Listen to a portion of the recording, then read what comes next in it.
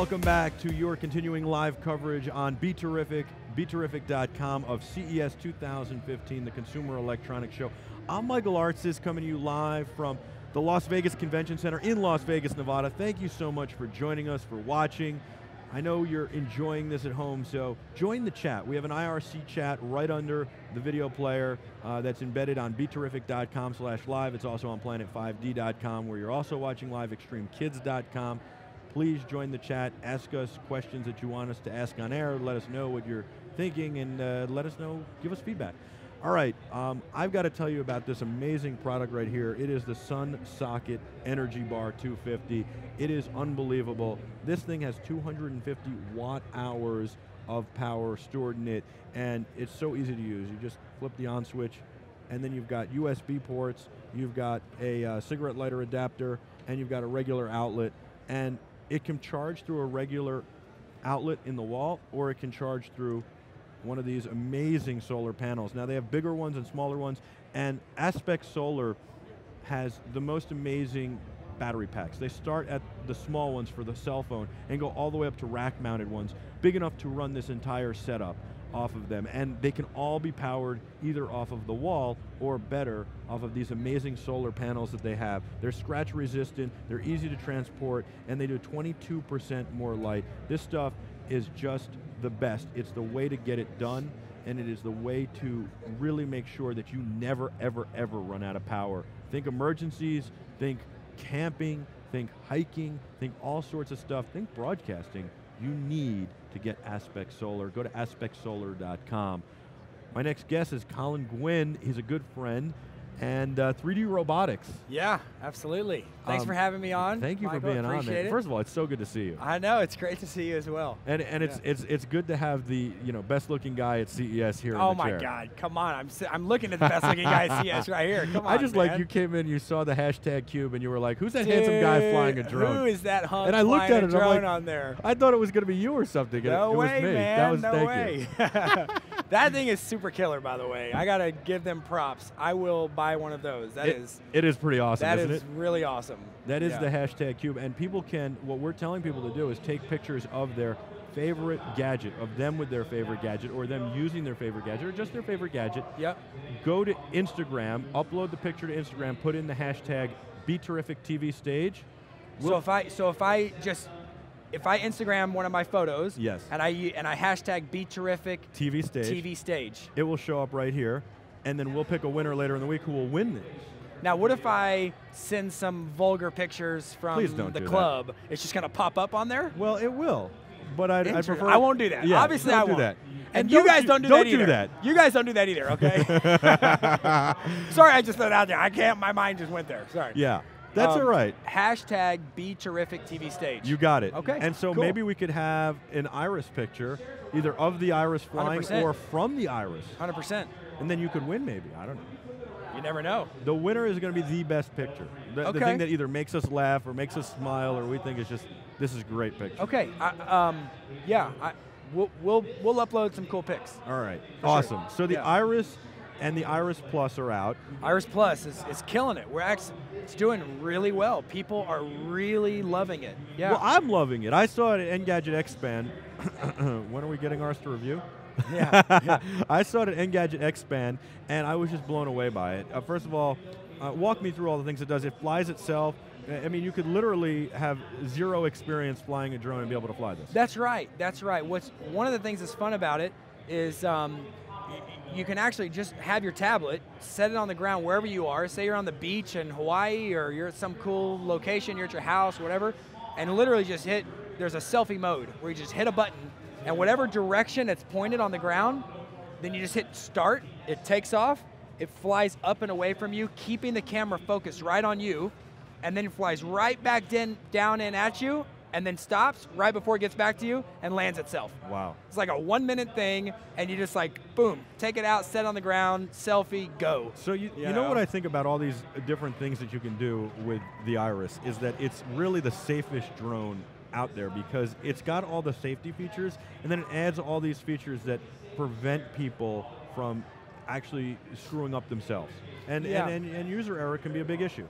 That's right. I mean, you know, one of the big pain points for new pilots is kind of just figuring out the whole control scheme and how to like your orientation when you rotate the copter around. Now the controls are reversed. I think that's the hardest move. That's right. That's right. Or flying sideways, you know, and now like if I'm standing here and I want to do a dolly shot going that way, looking at that wall. Sure. That's a tough shot, Very man. tough shot. Because you're pulling to the right, you know, and you're having to you're correcting your left and right with the forward and back. That's just confusing, you know, and so what we're trying to do is use software to try to really decouple that, having to like become an expert and just say, draw a line on the tablet, say, look right there the whole time, go.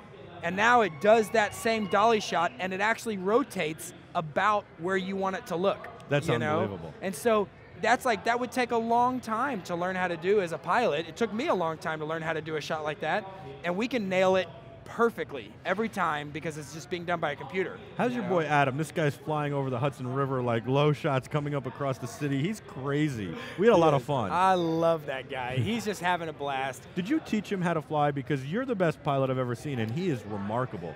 No, I mean, we flew together a lot, Yeah. and you know, I met Adam and started working with Adam you know, before I ever partnered up with DJI and opened DJI North America, back when I was just shooting aerial cinematography, he had a really cool little production company called Sneaky Giants.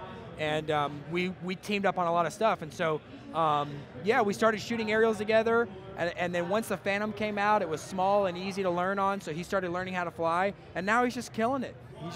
He's like an aerial cinematographer, 100%. That's awesome. Yeah. That's amazing.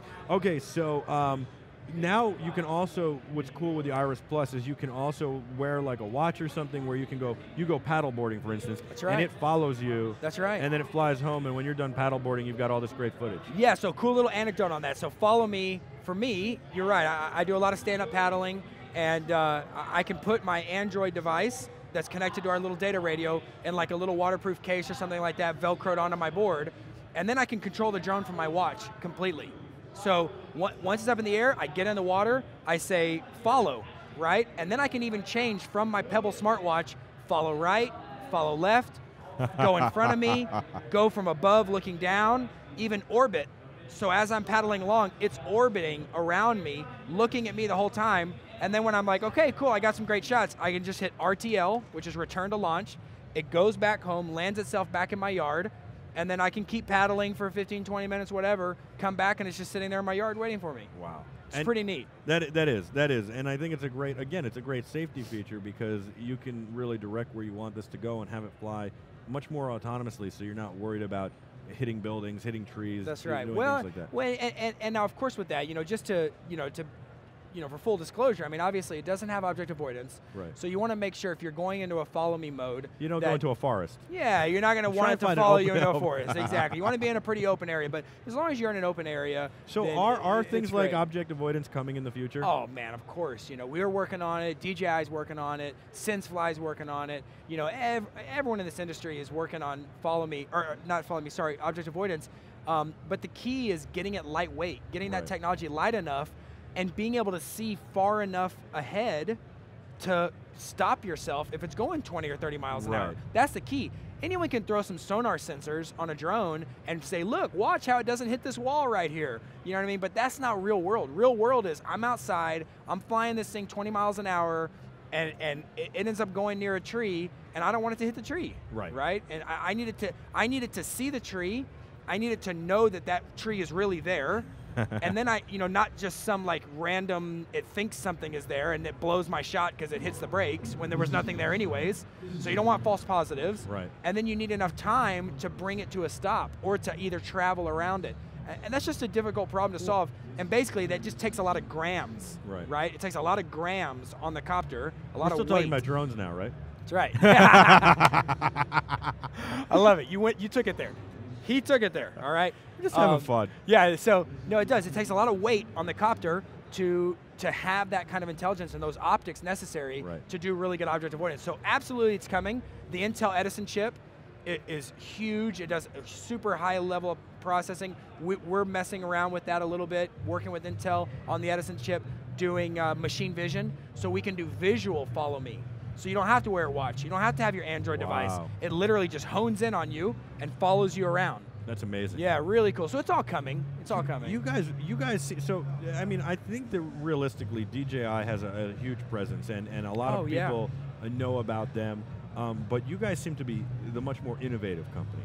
Yeah, well, you know, it's hard not to be when you have like 100, you know, scientists around the world that like their passion is working on the flight code, which is our open source flight code, right? So like, we can't take 100% of the credit for all these really neat features that I'm talking about. So much of that comes from our community, from DIYdrones.com community of people that are contributing to this open source APM copter. So what do you think of these little drones that are like I think they're awesome, man. Have you seen the Micro Drone 2.0? Yeah. That's probably my favorite one. I love those guys. I love that drone, the Micro Drone 2.0. Yeah, he gave us one at Engadget Expo. Yeah, awesome, right? Unbelievable. Have you flown it? I mean, yes. it's hard. twitchy. It's hard to fly. I like it because I'm sure you're great at it. It's so maneuverable. We have like 4 of them at the office, and we're just ripping them around the office. I'll tell you another drone. He's amazing. He was doing flips with it on set. Yeah. We do. It's like, well, it goes into a flip mode, and you just push it, and it goes whoosh, and does a little flip. I have trouble flying it, period. It's fun, though. It's managing so fun. the altitude on that thing is very difficult. That's the problem. Because obviously you go into forward flight, and it's going to lose altitude. Right. There's no barometer, so it's not doing altitude hold for you. Right. But if you want to learn how to become a better pilot, you fly that Micro Drone 2.0 around, and you'll become a very good pilot. Another one that's really great I just got is the Parrot Rolling Spider. I like that thing. Have you flown it yet? I haven't, but I love the way it looks. I got one for my kids for Christmas, and they love it. My 3-year-old flies it around, no joke. With this little, he just turned 3 December 21st. Awesome.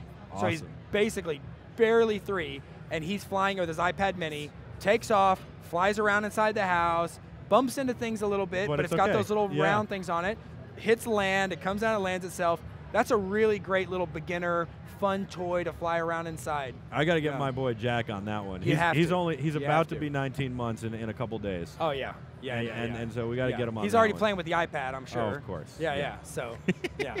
The iPad, great. The phone. We FaceTime. He hangs up on me. You can. I think there's even a mode with the little spider thing, the Parrot Rolling Spider or whatever. It'll pop up, and you actually can't go forward, back, left, right. You just go up, rotate, and That's down. Pretty cool. You know what I mean? So is that the best starter drone, especially for younger kids? You know, I'll tell you what, after having played with that one, the MCQX by Blade is great, but still takes a little bit of skill to fly. It's a little bit easier than Micro Drone 2.0, but I gotta say, man, that Rolling Spider, what's that, $129 like or that, $99, something like that? I'd say that'd probably be my recommendation for somebody wanting to learn to fly. Now, the only problem with it is you don't actually have a controller. Right. You're trying to do it with the iPad, and obviously that control scheme is not super intuitive. But as like a first toy to just get something in the air and be able to fly around indoors, I love it, man. I think it's a great product. Awesome. Enray did a great job with that thing. Awesome. I think that they do great stuff. What about you guys? What do you see as the future? I mean, you guys can do all sorts of different ways to control it. iPads, watches, the real controller. Yep. What do you think is the future? You know, I'd love it someday in the future where I can just look. And I mean, think about how easily I could go and fly between those lights and then fly through that. If all I had to do is think about where I wanted to go, right? The only hard part about flying a drone. This sounds bananas, right? I know, it sounds bananas, right? But here's the deal. And I know that I'm just saying, eye tracking software could make this work. Well, I don't know. All I'm saying is that conceptually, the drone is not difficult to fly because it has a hard time going somewhere, right? The drone, like if you look at like the guys in Pennsylvania, KML, right? They're doing these amazing things with these motion tracking. You've seen like the drones that pass the stick back and forth, that flip through the windows. The drone has the capability to be extremely maneuverable and to fly through the tightest of spaces, right? And obviously visually, I could look here and I could imagine it flying through there, and if it just did that for me, so I don't know if that's like a pointer where you're just like directing it around, or if it's eye tracking with a heads-up display and augmented reality What about like view. a joystick, like a real helicopter pilot or a fighter pilot would Honestly, use a joystick? I've played around with the idea of kind of like redefining the HMI, the human-machine interface of flying a drone, almost kind of like a trigger-like remote, where maybe you would do altitude with your thumb or even with your trigger here, and then you'd have a joystick like device here where you could yaw and then go forward, back, left, right. And I feel like that, I've played with it a little bit. We took an Irish remote and put a 3-axis joystick here so you could go forward, back, left, right, and yaw on one stick. And that's kind of like how the Cineflex camera control gimbal works. And then you just do altitude here, right? It's very interesting. It is interesting. I think either way, it's just a matter of getting used to it. Like right now, it was easier for me because I'm used to the 2 sticks, right? It's still taking what you want the drone to do and then having to do some kind of complex maneuver with your hands to actually make it do that. Right? And that's tough, right? You got the orientation deal, it's turning, it's doing whatever. Think about orientation would be no problem. You could rotate the drone, and if you just look to the right, it went to the right. Right, yeah. I mean, God, how cool would that be, right? That'd be so cool. So I don't know. All I'm saying is conceptually, we have to work to get closer and closer and closer to that reality. I like it. I like it, and I like the idea of being safer with them, too. Because there is user error that can happen, and we don't want these things crashing all over the place. That's right. And I know you've always been committed to that, so I love that. That's right. The Iris Plus is like under $1,000.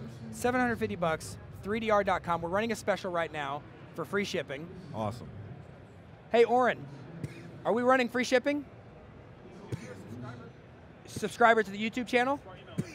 Subscribe to the email list, and you can get free shipping on an Iris Plus right now. Awesome. So $750 with free shipping, 3DR.com. I'm joking. It's such a good price. That's why I'm still talking. You want to roll us to commercial? You can handle I'll just keep talking. All right, guys, BeTerrific stage. Thank you so much. Michael Arts is here, killing it all week at CES. Hashtag BeTerrific TV stage so that your photos pop up on this deal right on the live stream. We're going to go out to commercial. When we come back, Michael's going to be here ready to talk to you guys.